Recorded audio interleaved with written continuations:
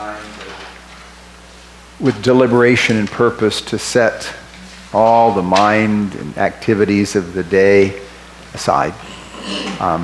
I don't know, it's just, I can be sitting there working on a sermon, or I can be praying, and the next thing I know, my mind is weeding the garden. You know? Or I have this to do. And there are so many distractions. Many of them are not even bad. But today and this morning as we come together, we really need to focus our attention on who God is. We need to set aside by purpose and deliberation. You know, Jesus said, pray because the flesh is what? Weak. Yeah. And what it means by weak is that it is weak. The flesh has nothing in itself to latch hold of God. You know that? Because the flesh, the old us, what we were and what's left over, has no inclination for God whatsoever. I mean, you think about it, like you said, you know, when I'm praying, and it's like, what are the top 5 things you would want to do in a day? Of those top 5, weeding the garden wouldn't be one of them, would it? But even something that is a necessary, you know, sweaty kind of operation takes precedent over God. That says a lot. That talks about our weakness. And what we need to do is, by the grace of God and by the aid of the Spirit of God, to set those things aside and just have our minds, by God's Spirit, directed wholly in both ways unto God. And one of the ways in which God has done that is to give us His Word. And so I want you to just read over and meditate upon Psalm 2, and you'll see why this is pertinent in our message. So we'll take a few moments, just look through that, pray over it. And it's just amazing, especially the last couple of verses, that what we're admonished to do. And then I will read it, and then we'll pray and begin.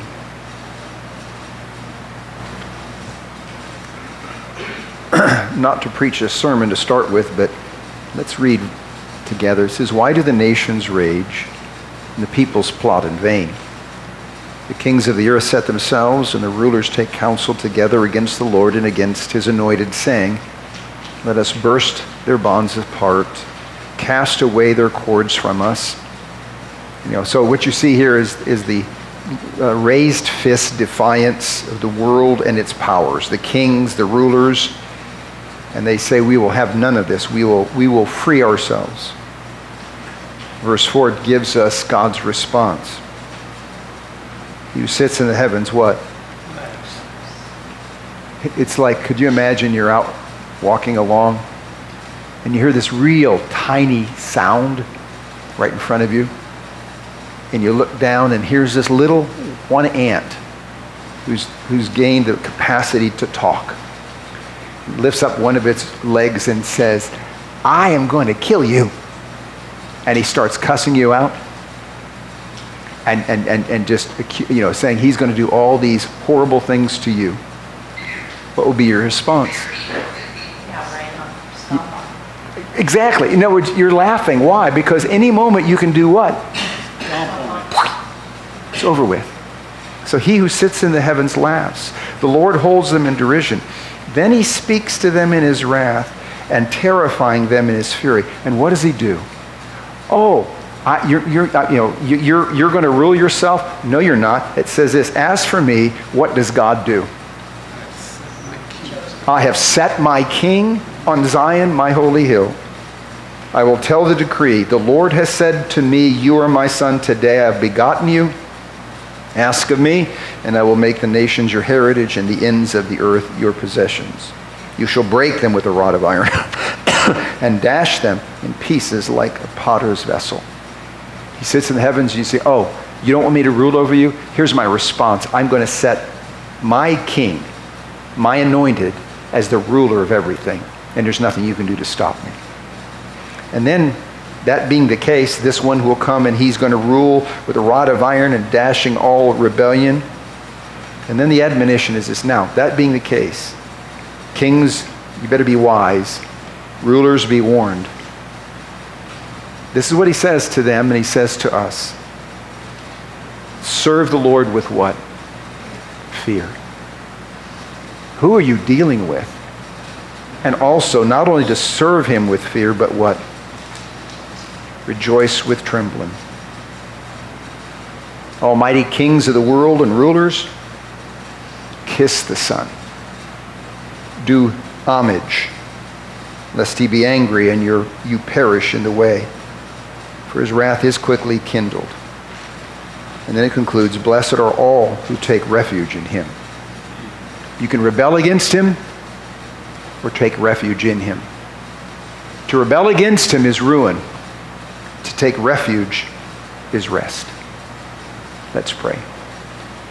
Father, as our minds and hearts have just briefly looked at this psalm and to see of your sovereign work and rule, just pray, Father, that your hand would be upon us, that you'd work in our hearts and lives, that, Lord, we would indeed serve you with fear and rejoice with trembling, and with great delight we would kiss the Son.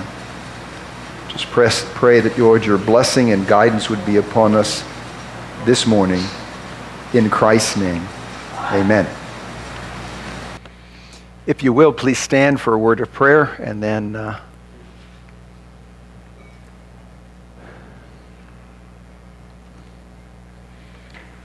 Father in heaven, we now approach your word. Lord, I pray that you would help us to give the appropriate weight to every word that proceeds from your mouth. We are prone, Lord, to edit and revise and to reduce. But Lord, you have spoken, and Lord, may we hear. Lord, may you grant me to speak that which is your word, that we might relish in you and in your Son, and that, Lord, you would grant to us all the gift of seeing and the gift of hearing. Just pray this now in Christ's name. Amen. You may be seated. We're going to read in two different sections. I want to begin by reading the first section, which is verses 5 through 19. One of the things you're looking at a book like Isaiah, which is very long, a lot of strange names and unfamiliar historical episodes and information, and we are prone to say, I don't need that. But God has written it for our good, and we need to pay attention, and we'll see. It begins in chapter 10, verse 5. Woe to Assyria, the rod of my anger. The staff in their hands is my fury. Against a godless nation I send him. Against the people of my wrath I command him. To take spoil and seize plunder, and to tread them down like the mire of the streets. But he does not so intend, and his heart does not so think. But it is in his heart to destroy and to cut off nations, not a few. For he says, are not my commanders like all kings? Is not Calno like Carchemish? Is not Hamath like Arphad? Is not Samaria like Damascus? And essentially those are cities that he conquered, and it goes from Assyria all the way to the doorstep of Judah. As my hands has reached to the kingdom of idols, whose carved images were greater than those of Jerusalem, shall I not do to Jerusalem and her idols as I have done to Samaria and her idol images? When the Lord has finished all his work on Mount Zion and on Jerusalem, he will punish the speech of the arrogant heart of the king of Assyria and the boastful look in his eyes. For he says, this is the king of Assyria, by the strength of my hand I've done it, and by my wisdom, for I have understanding. I remove the boundaries of people and plunder their treasures. Like a bull I bring down those who sit on thrones. My hand has found like a nest the wealth of the peoples, and as one gathers eggs that have been forsaken, so I have gathered all the earth, and there was none that moved a wing or opened the mouth or chirped. Shall the axe boast over him who hews with it, or the saw magnify himself against him who yields it? As if a rod should wield him who lifts it, or as if a staff should lift him up who is not wood. Therefore the Lord God of hosts will send wasting sickness among his stout warriors, and under his glory a burning will be kindled like the burning of fire. The light of Israel will become a fire, and his Holy One a flame. It will burn and devour his thorns and briars in one day. The glory of his forest and of his fruitful land the Lord will destroy, both soul and body, and it will be as when a sick man wastes away. The remnant of the trees of the forest will be so few that a child can write them down. God's people said, Amen. What we have here, kind of set us back in this stage, is God speaking, communicating profound truth that we need today in real situations and contexts. This was a time in which when Isaiah was sent by God to the tribe or the kingdom of Judah, they were in great straits and deep concern. For some time now, the northern kingdom had constantly attacked and raided and been a general nuisance to the southern tribe, Judah and Benjamin.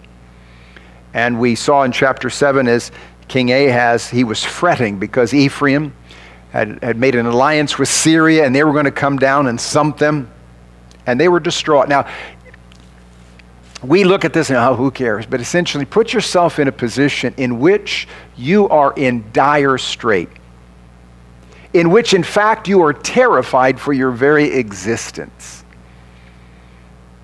and you don't know what you're going to do. So here is Ahaz, the king, and he hears about this alliance from Ephraim and Syria coming down, going to kick him off the throne. And you understand something, if you're kicked off the throne, you're not sent off into a pasture to enjoy.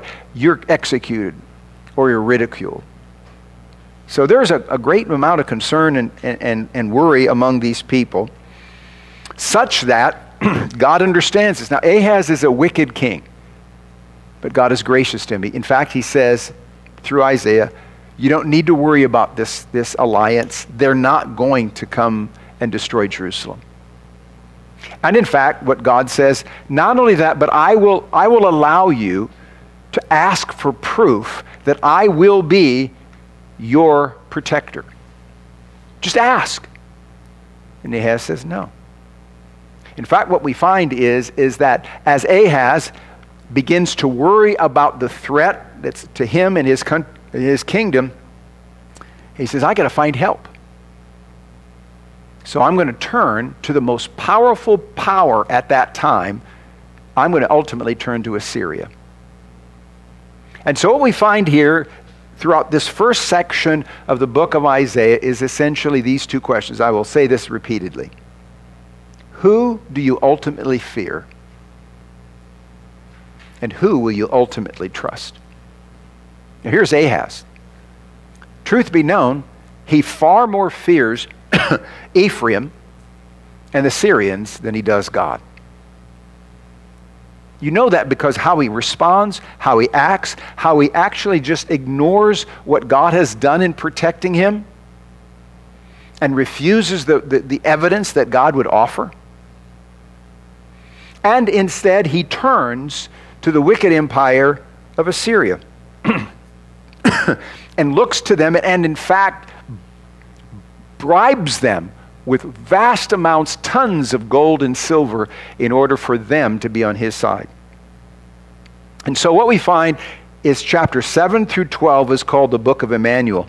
And it's important because what ultimately is happening here, kind of like we saw in Psalm 2, is a focus now on God's true Redeemer. Emmanuel. Now, what happens, we looked at last time, we had Lord's table last week. Before that, we looked at what God did was to destroy the enemy that they feared. What God was doing is demonstrating powerfully and unequivocally that he was in fact the one they should fear. Now what happens in chapter 10, that beginning with verse 5, now God is going to destroy and bring to ruin the very thing they trusted in. Now this is important, not just in a historical context. This is a true principle that what God does is if you do not rest and rely on him, but trust something or someone else in his place, it will be to your ruin, and God will ruin that which you trust in. You know, you think about how many people have won the lottery. And what happens? What happens to their lives? And they trusted in the resources. Well, what we find today is that God is going to destroy the Assyrians, the very people that they trusted in. So we begin, and what happens is this: we're given what God is doing in the nations. And I'm going to say this at the end, but this is so important. It's kind of like the picture, an argument from the greatest to the less. In the book of Daniel, for example, how did Nebuchadnezzar get on the throne?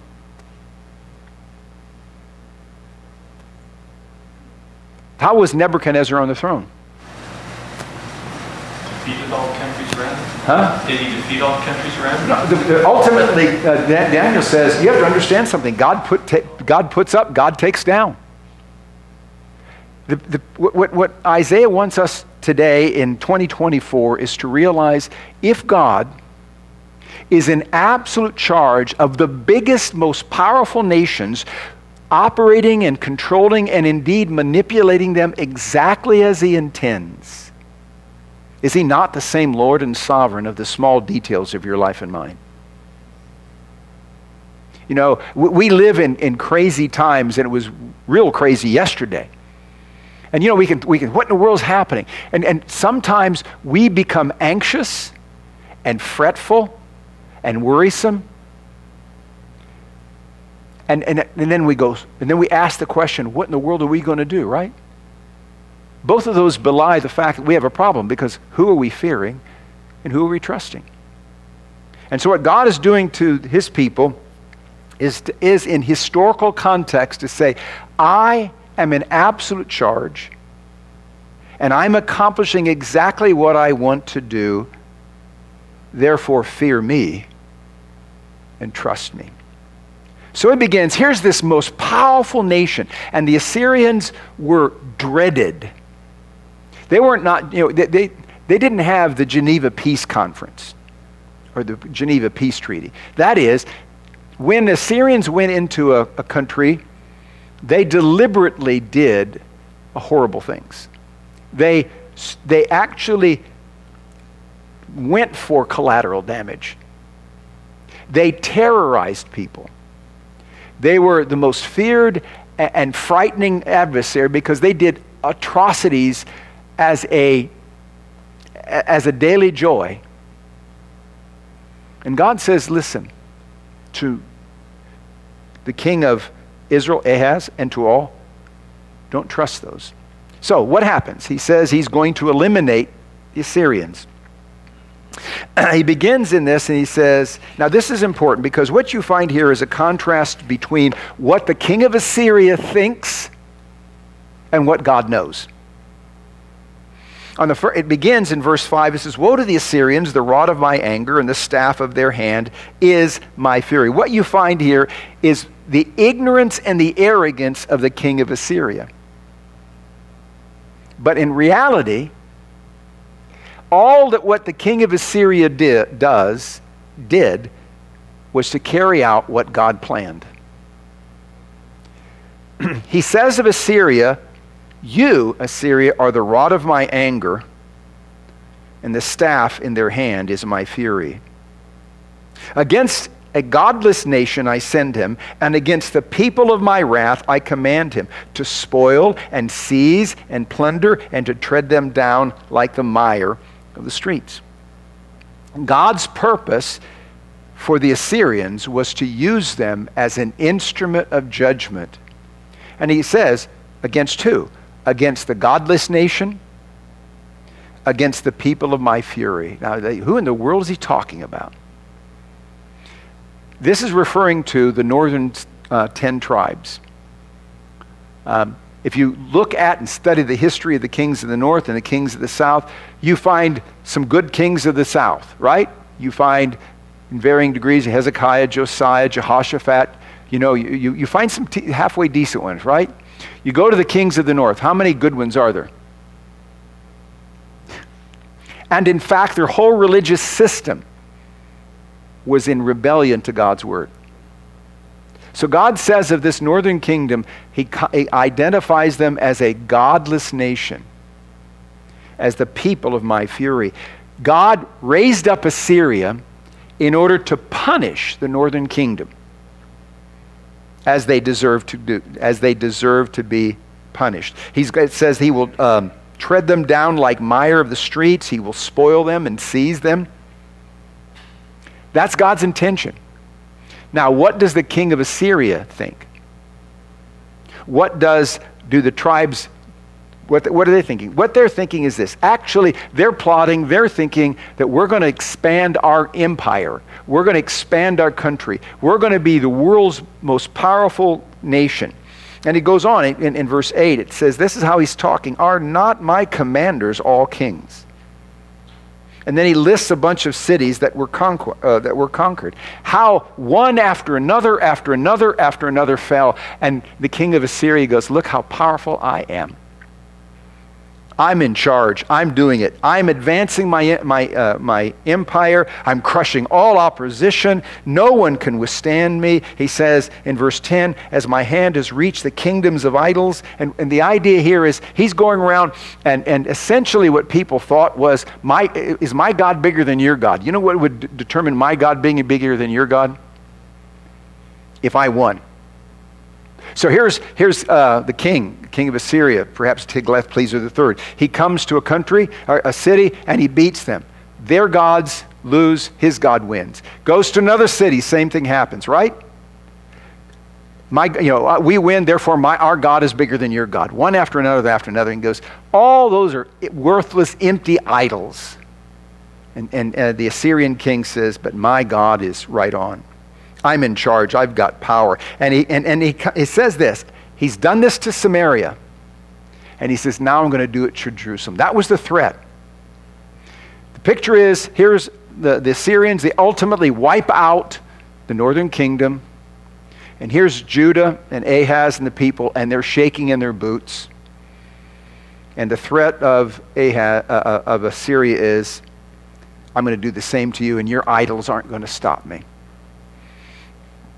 Sounds bad, and it's scary. And essentially, you find this absolute arrogance by the part of the king of Assyria. Look at the latter part of verse 12, or the beginning of verse 13. For he says, this is what the king says.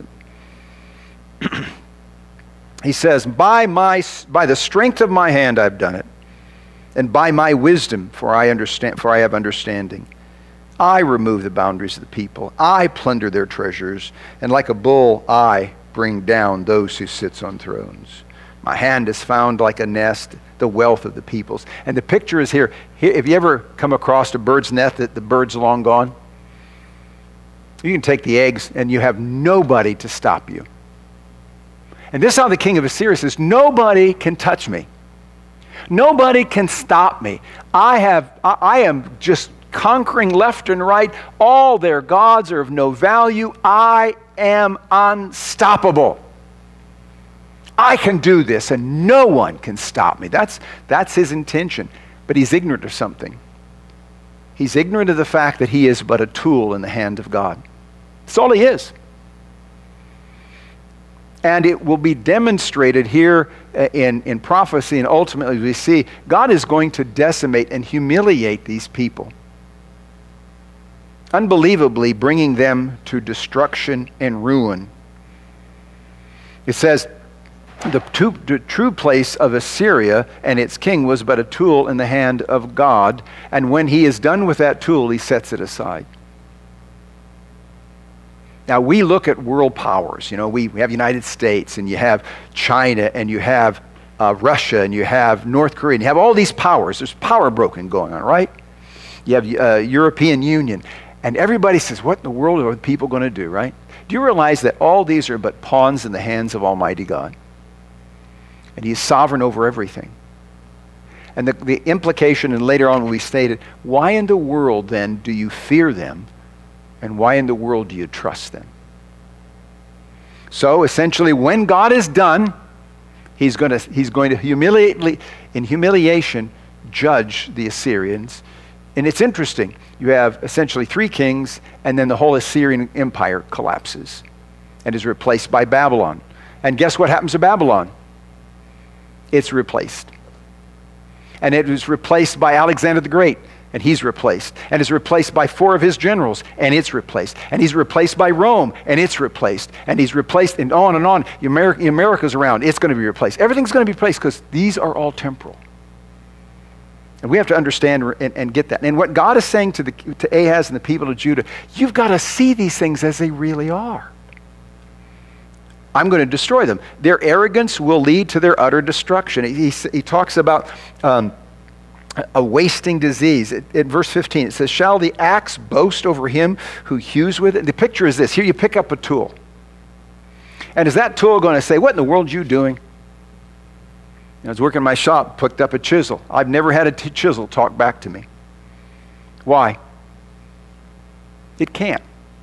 Is there any possibility of a tool talking back? And God says, who in the world do you think you are? You are just a tool in my hand. Now he's saying this not for the sake of the Assyrians, but for the sake of his people who would put their trust in the Assyrians. That's the strange thing. The strange thing is if God is who he is, the creator of the universe, and he did it in 6 days by just speaking it, why in the world do we trust anything or anyone other than him? So he's going to humiliate them. It's going to be a wasting disease. It says he is going to undo their glory. As high as he lifted himself up, God is going to smash him down. We talked in Sunday school, remember King Nebuchadnezzar, and he's walking around looking at the city. He goes, what great city I've made. Look at all the things I've done. And immediately what happens to him? He begins to chew grass like an animal. For 7 years, or 7 seasons, it's most likely years, he's out of his mind. And God restores him. And finally, he learns a lesson. Who's more powerful than Nebuchadnezzar? Who's more powerful than the king of Assyria? Who's more powerful than everything? God. He's in absolute charge. And again, the question is, if he's in absolute charge, why in the world should you not fear him? And should you not trust him? What's interesting is that what God is going to do is he's going to, at the same time he puts down the kingdoms of this earth, he is going to, in his time, exalt the nation that was judged. Because he has a plan that supersedes and transcends ours. And the ultimate end is Assyria will be decimated. Now, right now you can go to the region around the Euphrates and you can find archaeological digs where Nineveh was. What text did I use? Was. Will you find any remnants of the Assyrian Empire? No. God decimated. God destroyed them. And God is in charge. Now what happens is a switch. And beginning in verse 20, and I'd like to read this now, so if you go ahead and take your text, we want to read through this. The second part, what you have is the ruin or the elimination of Assyria. And again, the whole purpose of this is to demonstrate to God's people, why in the world would you trust those who I'm going to destroy? Why would you fear those who I have already destroyed? I will be your fear, I will be your dread, and I will be your trust. Now what God is going to do is saying, now, I'm going to restore you. Verse 20, it says, in that day the remnant of Israel And the survivors of the house of Jacob will no more lean or rely on him who struck them, but will lean on the Lord, the Holy One of Israel, in truth. A remnant will return, the remnant of Jacob, to the mighty God. For though your people Israel be as the sand of the sea, only a remnant of them will return. Destruction is decreed, overflowing with righteousness. For the Lord God of hosts will make a full end, as decreed in the midst of the earth. Therefore, thus says the Lord God of hosts, O my people who dwell in Zion, do not be afraid of the Assyrians. Now what happens is this. He's just talked about the Assyrians as they have decimated the northern kingdom. And God says, as Judah is watching what's going on, they're trusting and resting, and he says, I'm going to wipe them out. And what he's saying, Judah, note and pay attention to history. O my people who dwell in Zion, do not be afraid of the Assyrians when they strike with the rod and lift up their staff against you, as the Egyptians did. For in a very little while my fury will come to an end, and my anger will be directed to their destruction. And the Lord of hosts will wield against them a whip, as when he struck Midian at the rock of Oreb. And his staff will be over the sea, and he will lift it up as he did in Egypt. And in that day his burden will depart from your shoulders, and his yoke from your neck, and your yoke will be broken because of the fat. The picture is that here, again, you're Judah, you're small, basically almost an insignificant kingdom.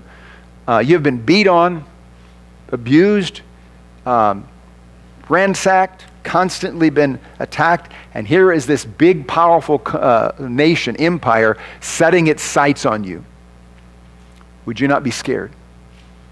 I mean, can you imagine being, let's say, El Salvador, or one of the South American countries, Central American countries, and all of a sudden the United States goes to war against you with no holes barred? How would you feel? Would you have a chance? Well, here's Judah, and that's how they're feeling. Here's Assyria, ruthless. And God says, you do not need to fear, because I'm in charge of everything. In verse 28 and following, he's giving us an important picture. Before we get that, he's talking about the remnant. He says in verse 20, it says, in that day. Now, the phrase in that day is referring to the future. It is a term used throughout the Old Testament, especially the latter prophets. Sometimes it's referred to the day of the Lord. And what this is right now, is God working? Is God exercising his kingship? But is it obvious? Is he doing it publicly, in a sense? Right? There is not a public demonstration of the power of God accomplishing his purposes. He's always accomplishing his purposes, but it doesn't seem to be obvious, right? When it talks about in that day, this is when, if you will, God will go public. And it will be unmistakable and inescapable what God is doing. And everybody will know that the Lord is doing it. This will be from the sun, rising the sun to the setting of the sun. The whole world will be cognizant that the Lord, in fact, is at work. And in fact, he is in work publicly for the good of his people. Right now, it looks like in many cases, you look at the Christians in South Korea or North Korea and other places, it doesn't look like the Lord's doing much good for them, does it? I mean, they're suffering persecution, but the day will come where God will go public for the sake and the good of his people. And what Isaiah, because God sent him, is to encourage Judah in this time of political turmoil to trust wholly in God. Notice what will happen in that day. Verse 20, in that day the remnant. Now, the remnant are the people of God who are from the people of God. It seems strange. In Romans 9, it says, Not all Israel are from Israel. The prophet said it will be like, the nation would be as the sands of the sea, but there will only be a small remnant that survive. Jesus kind of like, you have the few and the many.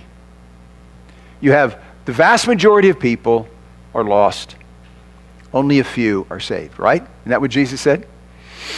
Here you have the vast number of the people of Israel. The vast majority of them, though they had the lineage, though they had the heritage, though they had the oracles of God, did not believe in God. But there is a small remnant that God preserves for himself, and they are the ones. And notice what it says. These survivors, the remnant of the house of Jacob, will no longer lean or rely on him who struck them. They're going to come to their senses. God's going to bring them to their senses. But they will lean on the Lord, the Holy One of Israel, in truth. It won't be just something they say. They're going to learn this lesson. They're going to never again lean on the flesh, but they're going to lean wholly unto God. The remnant here, as I said, are described. Now, it's really interesting how he says this. In verse 14, let's see, 14, no, let's see, you've got to find it here. Verse 21, for though your people Israel, as he is the sands of the sea, only a remnant will return. Destruction is decreed, overflowed with righteousness. For the Lord God of hosts will put an end, a full end, decreed in the midst of the earth. This is a judgment that he will bring to pass. And what says here, that ultimately they will come to their God. Look at verse 21. A remnant will return, the remnant of Jacob, to the mighty God. See that at the end of verse 21? That phrase only occurs two places in the whole of the Old Testament. Here and in Isaiah 9:6. What does it say? For unto us a son is given, unto us a child is born, and the government shall be upon his shoulders. His name shall be called what? Wonderful Counselor, Mighty God. What seems to be happening here, and we'll see this especially in chapter 11, is that what God is doing is bringing our trust focused on the King, focused in on Emmanuel, focused in on the service, the servant of the Lord. It is not just trusting in general. It is trusting in Christ, who is the mighty God. So, though they will be few in number, God will still restore them. And the result of this few number, was because they, as the whole of the people, will experience the righteous judgment of God. And the sheep and the goats will be separated. Familiar with, was it Matthew 24? You have the sheep and the goats. Those who are and those who are not. Now, what happens is that God is saying this. Why in the world is he talking about the future? Because what he's trying to do to the people who are in dire straits and worrisome condition, he says, this is what I'm going to do. This is what I'm going to do. Now, if that's reality, and it is, then you can rest. You can be secure. Notice he says, he uses the word therefore. Verse 24.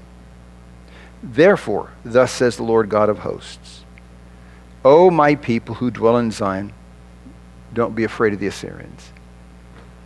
I'm going to do this. I'm going to reserve for myself a remnant. I am going to make sure my people are safe. That is your future. I am going to bear my sovereign, powerful arm for the sake of my people in the future. That is your guaranteed future. Now don't be afraid of the Assyrians. Don't fret, don't worry, don't stew over them. The future promise must determine the way they were to live in the present. In fact, we'll say this later, basically you look back on the faithfulness of God and trust what he has done. And you look and bank on the future of the promises that God has made us, And that's how we live today. And that's what God is trying to tell the children of Israel. Trying to tell the people. Look to what I've done. Look to what I've promised. Now live accordingly. The Lord will do to them as he did to Egypt. What did God do to Egypt? He says it at least twice in this passage. What did he do to Egypt? Destroyed it. Broke its back. Decimated it. So much so, I was reading in Samuel, it's really interesting. Remember when the Philistines took the Ark of the Covenant and everything started going bad for them? You know what they started saying? They said, we shouldn't have done this. Why? Because we knew what God did to Egypt. Remember when Joshua came to Jericho? What were the people of Jericho saying and fearing? Remember what God had done to Egypt. This left a lasting impression upon many of the nations at that time. And God says, look what I did to Egypt. I'm going to do the same thing to Assyria. Why in the world do you worry and fret? Why, and more importantly, do you trust them? Why do you rely upon? Why do you actually give your monies to a nation who wants your destruction and whom I am going to destroy? It's over with. Don't fear the Assyrians. Talks about how brief it will be. Now what's happening, what's going to happen at this time is essentially after Assyria wipes out the northern kingdom, you see beginning in verse 28 and following, you begin to see God says this is going to be the course of travel from where they're going right to Jerusalem's back door. It says, he hath come to Aiath. He has passed from Migron. At Michmash he stores the baggage. They have crossed over the pass at Geba. They lodge for night. Ramah, it goes on, makes all these places. And basically it's a route in which the king of Assyria comes as he is going to, in his thinking, wipe out Jerusalem. In fact, it says they're going to go there and look in verse 32. This is this very day he will halt at Nob. He will shake his fist at the mount of the daughter of Zion, the hill of Jerusalem. So he will threaten. He will say, I'm coming. I'm going to wipe you out. We're going to see this later in the book of Isaiah, where in fact they come, Assyria comes, threatens, but what does God do? Wipes them out. There will be an utter defeat of Assyria. Even though they will come with all their forces against the city of Jerusalem and raise their fist and saying, we're going to come and wipe you down. Notice what it says in verse 33. Behold, the Lord God of hosts will lop the bow with terrifying power, and the great in height will be hewn down, and the lofty will be brought low. Here's the Assyrians. And like I said, these people had no control, no restrictions on their power whatsoever. There was no Supreme Court. There were no impeachments. There were nothing. They were absolute authorities. And God says, okay, this is what's going to happen, Judah. They're going to march. I'm going to tell you how they're going to come to your back door. They're going to stop at this place. They're going to say, we're coming. They're going to raise their hand, and then I'm going to decimate them. It's going to be like this huge, powerful tree that ultimately is cut down with a chainsaw and falls down and is over with. I am going to utterly wipe them out. It says, he will cut them down. He will cut down the thickets of the forest with an axe, and Lebanon will fall by the majestic one. It will be over with, and God will ruin them all. Now God says this to Judah and Jerusalem ahead of time, so that when this actually happens and when Assyria starts making this progression toward Jerusalem, what should they feel? What should be their confidence? What did God say is going to happen? And when they raise their fist and mock and ridicule Jerusalem, should they be fearful? Should they be distraught and anxious? Absolutely not. Why? Because God says, this is what I'm going to do. This is where they're going to stop, and this is what I'm going to do them. That at the very time in which they think they're the most untouchable, I'm going to lop them off and they're going to fall down, and you're going to know that I, the Lord, reigns and rules. Now, 4 points and I'm done. The first, and this is so important, the Lord is absolutely meticulously sovereign over all things. This is an absolute. There is not anything over which God does not have the final say. Now, that's really important. These people were in dire straits. They were a small, almost defenseless country in comparison to Assyria or Ephraim and Syria. And what God again and again and again will be telling these people, I'm in charge. Not just partially, not just mostly, not just in big issues. I am absolute detailed control of everything. I am in charge always. You have to understand that.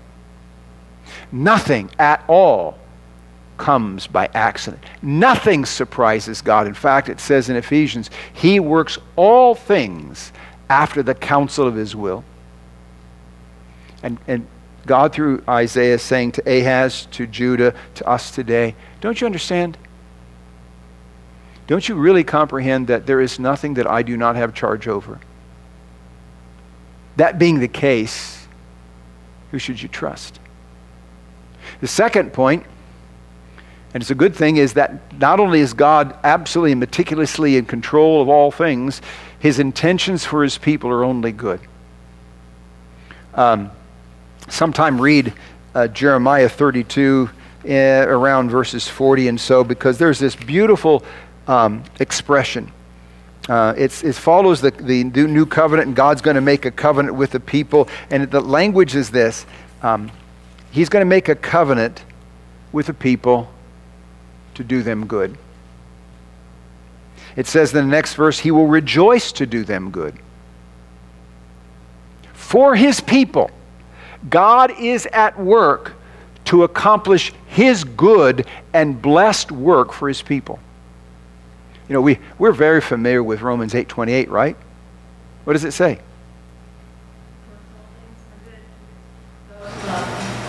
God works all things for good. Now, again, what they're to process and what we're to process, we're to see the absolute control of God over Assyria, over Syria, over Pekah, over Reason, over all these groups and powers. You're supposed to say, God's in charge of all that. That's the first thing. At every detail. And secondly, for His people, everything that God is doing is for their good as God defines it. Nothing escapes that. Nothing misses that. God is always working His good, like in Romans 8, for those who are called, for those who love God, for those who are called according to His purpose, right? So you should be, if you're King Ahaz, you know these things. Should. Thirdly, His acts of providence may indeed be bitter and harsh, yet they will accomplish the good God has intended for us. There's a book by Piper, it's called Sweet and Bitter Providence. It's about the book of Ruth. Ruth is a wonderful book. The book begins with Ruth and her sons going into Moab, and what happens there? Okay. Yeah. No. Okay. What happens? The husband dies and the sons die. Yeah. They go from a famine to ruin. She comes back. I'll get it right now. She comes back, and they want to call her Naomi, but she says, "Don't call me Naomi. Call me what? Mara, which means bitterness. I went with stuff, and I came back with nothing, and all I came back with is Ruth, a Moabitess." Now, she loved Ruth, but the problem is, not only did she have to worry about feeding herself, now she had to worry about Ruth. I mean, Did it look good? That's what you call bitter providences. Here's the children of Israel, and it seems like they're being harassed, and they're being beaten, and they're being threatened by Assyria, and God says, listen, I am in charge. I am doing good for my people, and you must bank on that reality. And fourthly and lastly, we are thus to live in constant reliance on the Lord. Looking back to what God has done. What's really interesting, in this, two severe enemies of the children of Israel are mentioned. Assyria presently, you know what the other one was? Is Egypt. Those are two notorious enemies of the children of Israel. You know what's going to happen in, I believe, chapter 19? You know what God's going to do to two enemies in a big, glorious sense? He's going to make them, there's going to be three of people of God. There's going to be Israel, Assyria, and Egypt. God's going to do some marvelous things in the future. So we look back to what God has done. Has God ever failed? No. God is always in charge. God is always accomplishing His purpose for His people. And so God has been faithful. Then at the same time, we're to look forward to the promises that God made, and we must be absolutely assured that God will keep His promises. Can God break His word? Can God lie? Can God say, well, I had my fingers crossed? Now, with that being the case, with what God has done, what God promises, how now are we to live? Clearly, and He's going to say this repeatedly in the chapters to come. How are we to live? We're not to fear. We're not to fear what man can do. In fact, in chapter 8 we looked, let Him be your fear and let Him be your dread. Don't fear, don't worry, don't concern yourself with the events and the powers that stir around us, because God's in charge of it all. Absolutely in charge of it all. No fear. Don't fear Him. Don't fear them. Don't go here. Don't go there. Don't fear them. Fear God. Secondly, trust God. But you know what? Honestly, He's the only one, I'll use this simple term, He's the only one that's trustworthy, isn't He? Isn't the only one trustworthy? You can't trust. Why? I mean, have you ever made a promise to someone and really intended to keep that promise, but were prevented from doing it, not because it was outside your control? Have you ever done that? Yeah, you made it, let's say your kids, we're going to go do this, we're going to go there, and all of a sudden you end up sick. Or you say, we're going to go on vacation, and then your car blows up. Right? Or some unexpected bill comes along and you can't do it. Is that ever the problem with God? The title of this series, Lift Up Your Eyes on High and See, is purposefully designed. The book of Isaiah is for those who are truly God's people to lift your eyes up and to see who God really is. He is to be our fear, and He is to be our dread. He says that, but not in a way that would draw us away from Him, but in a way in which we'd be drawn to Him. And He alone is to be our trust. For God purposes to do us good, and His sovereign hand is in charge of all things. He says that to Ahaz. He says that to the people, and the vast majority of them blow Him off. He's saying the same thing to us today. What honestly occupies your heart and mind? What do we think about? What are we agitated over? What do we lose sleep over? What are we concerned about? Now, like I said, there's two different kinds of fear. There's a very blatant fear that paralyzes, but there's a soft fear, a subtle fear, which I think Jesus says, don't be anxious. Most people aren't paralyzed by that kind of fear, but many people are anxious, aren't they? Many people stew over things. Many people try to figure it out, and they go, how in the world, what am I going to do? This is just eating me up. Because they do not see any possible remedy or solution. God says, wait a minute. Don't be anxious. Don't fret. For if you are my people, I have your good in mind. I have made a covenant with you to do you good only. With my whole heart, with whole mind, again in Jeremiah 32, I'm going to do you good. Bank on it. Trust me, rely on me, rest on me, for I'm truly trustworthy. Now, it's like the rule of education. You just keep repeating yourself. And Isaiah is going to do that. You're going to see it again and again and again and again. He's going to keep saying the same thing. But next time, not in 2 weeks, what you're going to see now is that the focus of the confidence and trust in the people will not be a wide-angle lens. But what the book of Isaiah does is constantly bring our attention and focus not to God in general, but to this one whom God has promised, and that's Jesus Christ. Now, it's not mentioned Jesus Christ, but you're going to see in chapter 11, the servant of the Lord, whom God will equip for his purpose. And our faith rests not in some generic reality, but in the Lord Jesus Christ himself, who is our trust, who is our hope, who is our fear, who is our all and all. And if Christ is ours, and we are his, there's no reason to fear anything but God. And we have absolute reason to trust in the sovereign hand of the universe. Let's pray. Father, we're thankful for your word. We're thankful for who you are. And Lord, if the truth be known, we're more like Ahaz than we wish to admit. We are burdened, distraught, anxious about so many things that really we have no control over. They can occupy our mind, our thoughts. They can eat away at us. And we don't know what we're going to do. We try to figure it out. But Lord, there is no concern that we should have if we're yours. For you have intended for us, covenanted for us, committed yourself for us to do us good, to bring us to yourself safely, that we might be with you forever.